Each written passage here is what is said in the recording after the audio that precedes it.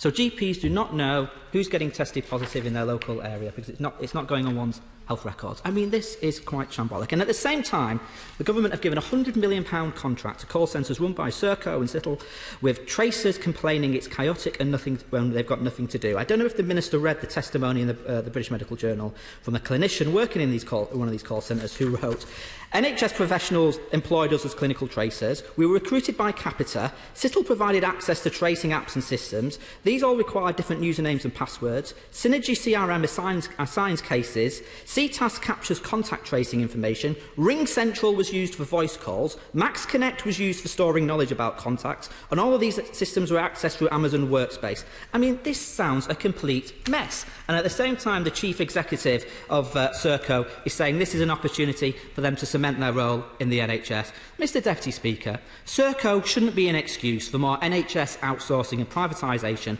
Serco should be kicked out of our NHS, and local public health officials and GPs should be leading the tracing response.